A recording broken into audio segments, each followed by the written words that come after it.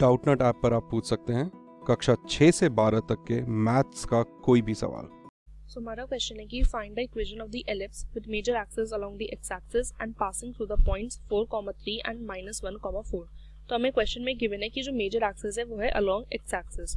तो एलिप्स की जो जनरल इक्वेशन होगी वो होगी x square upon a square plus y square upon b square equals to 1। फिर हमें क्वेश्चन में बोल रखा है कि इट पासेस थ्रू 4,3 एंड -1,4। तो ये जो कोऑर्डिनेट्स है वो सेटिस्फाई करेंगे इस वाली इक्वेशन को। तो हमारे पास फर्स्ट इक्वेशन आ जाएगी 16 upon a square plus 9 upon b square equals to 1 और 16 b square plus 9 a square equals to a square b square. Then second equation हमारे पास आ जाएगी -1 का स्क्वायर होता है 1 अपॉन a स्क्वायर, 4 का स्क्वायर होगा 16 upon b square equals to 1, that is b square plus 16 a square equals to 1, right.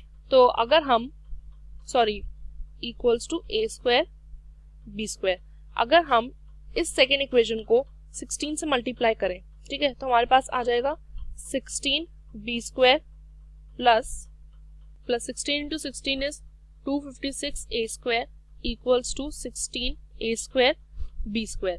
तो हमारे पास एक इक्वेशन ये है और एक इक्वेशन ये है। अगर हम इक्वेशन 2 में से इक्वेशन 1 को माइनस करें तो हमारे पास आएगा 16 b square plus 256 a square equals to 16 a square b square, right, minus 16 b square minus 9 a square equals to minus a square b square, right. तो 16 b स्क्वायर से 16 b square cancel, 256 minus 9 is 247 a square equals to 16 minus 1 15 a square b square, a square से a square cancel, तो b square की value आ गई हमारे पास 247 upon 15, right. अब हमारे पास b square की वैल्यू आ गई, हम इस इक्वेशन में पुट कर सकते हैं। तो 257 upon 15 plus 16 a square equals to 247 upon 15 a square. a square को हम इधर ले जाएंगे, 247 upon 15 equals to 247 upon 15 a square minus 16 a square, right. तो 247 upon 15 equals to a square बाहर ले लेंगे, अंदर आ जाएगा 247 minus 16 into 15 is 240, right, upon 15, right. 15 से 15 कैंसिल हो गया, राइट।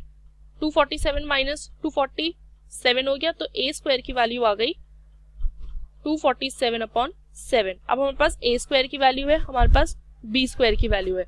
हम ये दोनों इक्वेशंस, ये दोनों वैल्यूज हम इस इक्वेशन में पुट कर सकते हैं।